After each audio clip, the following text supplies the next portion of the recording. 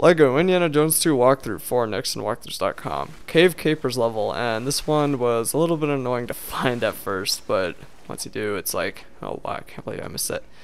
Anyway, it's all the way down over here behind the level pretty much, or sort of hidden in the level. You see it pretty easily if you're flying around in the flying saucer. And you're gonna need a person with a spear and a girl.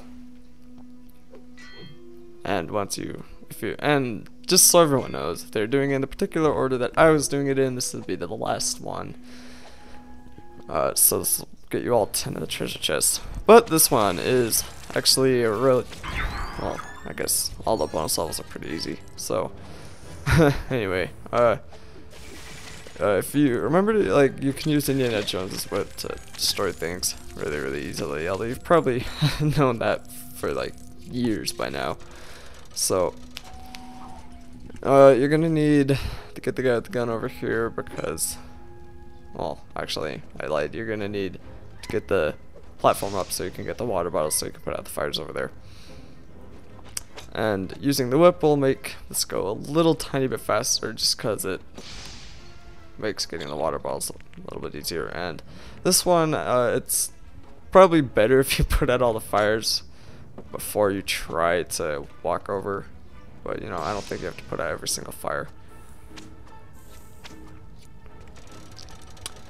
And then come over here, keep putting up the platforms just so everyone can get through.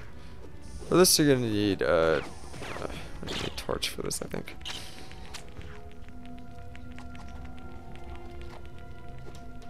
Well, you're gonna have to destroy this. Oh, shoot it, open up the gate, get to the other side. And there would be the torch. And the torch will go out after a while, but usually it's not fast enough for you have to really worry about anything. And I think I end up dying here, yep. But yeah, the torches will stay with you for a lot longer than you'd think. Well, I mean a lot longer, the torch's time doesn't run up fast enough, so there isn't really a timer. Never mind, just forget I said anything.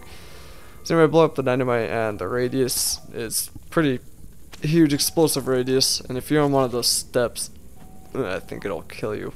So step away from that. But you get a bunch of studs from it, so that's good, I guess. Then there's the two buttons that you're gonna need to get on. And if you get on one, the other guy should follow.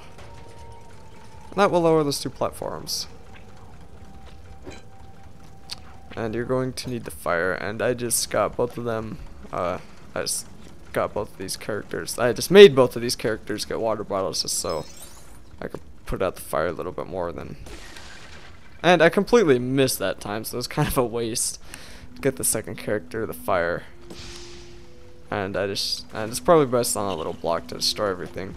But again, you don't have to destroy every single fire there, just two of them, or a middle one and one of the side ones, just so you can get through. So yeah, just do that, go get the artifact or treasure chest, and you're done.